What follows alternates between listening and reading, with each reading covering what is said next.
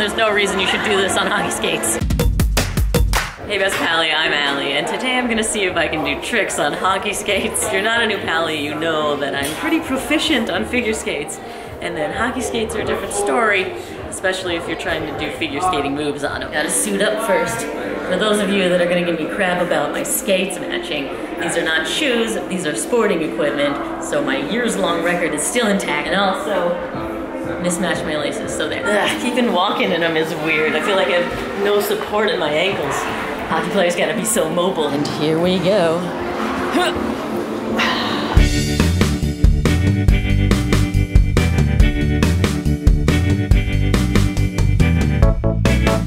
First, just getting comfortable. The issue here is that I'm used to a toe pick and a longer blade in back. So basically, if my weight goes forward at all, I'm used to just pushing on my toe pick, but it's not there anymore. So it's one of these and you look like an idiot. I'm gonna try out some crossovers. This is not exclusive to figure skating. A lot of hockey players do this, especially defensemen do them backwards. Oh yeah, stopping still works. Although figure skaters are cool and do hockey stops. It's less likely you'll see a hockey player doing a T-stop. Okay, let's go for a lap before I really start scaring myself.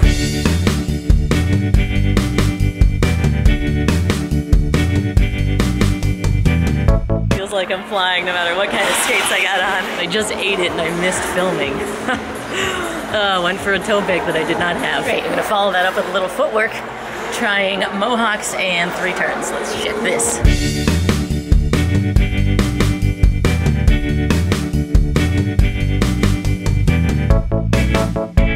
They're called 3 turns because you literally write a 3 on the ice. Check this out. You go in, around, and out, and it makes a 3. Now let's crank it up. It's time to lunge. Hold on. What is that? You want a photo with me? You want to be in my video too? Sure. This is Evelyn and Clara. Hi. Good to meet you. Did you know I was a skater? You think I'm a pianist? I thought you were a pianist. That's like the reason I started piano. Really? And so cool. Wow, I'm so impressed. Keep it up. That's awesome. I just got stopped for the 3rd time. Is this you? Yep, that's me on TikTok. Thanks for watching. It's time to take it to 1 foot. Spiral. Getting a little more confident now, which is dangerous because that's when you forget and fall back on your heel. The reason that I want 0 of those awkward moments is because I just may be auditioning for a hockey skate athletic thing soon. I don't know. Subscribe and ring the bell to find out. Okay, time to jump right in. This is stupid and there's no reason you should do this on hockey skates. Wow. What a flop. That was almost a somersault. Great. Anyway, that's a waltz jump, which is like the only reasonable jump to do on hockey skates. Like anything else requires a toe pick and I'm not doing that. Oh, but I just remembered a loop and a salchow. I mean, I've already eaten it, so might as well. I'm going small on this one. I'm a little rattled. We're not going small, we're not going at all. About a spin. You should technically not be using your toe pick at all on a spin, so this will be fine.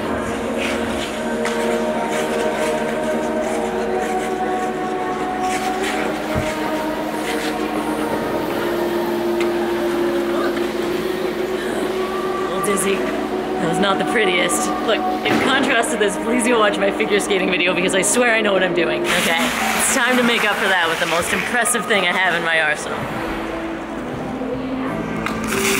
That's called a shoot the duck, which, since this is a fitness channel, is basically a pistol squat on ice. Woohoo! That's from eating it on my waltz jump. I was thinking I should have worn gloves, but elbow pads? Alright, I don't know if you can tell, but it's getting so cold that it's kind of hard to talk. My lips are freezing up, and I don't know if my hands can handle the... Close enough.